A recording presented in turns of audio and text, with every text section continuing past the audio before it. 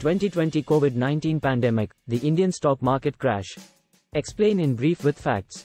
The Indian stock market was hit hard by the COVID-19 pandemic in 2020, leading to a significant crash in stock prices.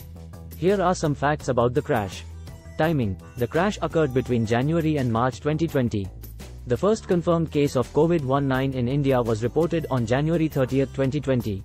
Market indices: the Sensex, the benchmark index of the Bombay Stock Exchange, BSE, fell by nearly 40% between January and March 2020.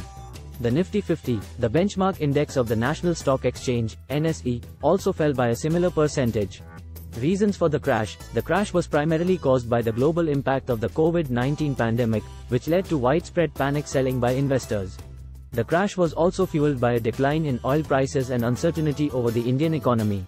Recovery: the Indian stock market recovered after the crash, with the Sensex rising by over 70% from its March 2020 lows by the end of the year.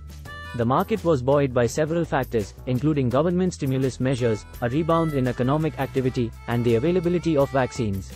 Impact on the Indian economy: the stock market crash had a significant impact on the Indian economy, which was already facing a slowdown prior to the pandemic. The crash led to a decline in consumer confidence and investment, further exacerbating the economic downturn.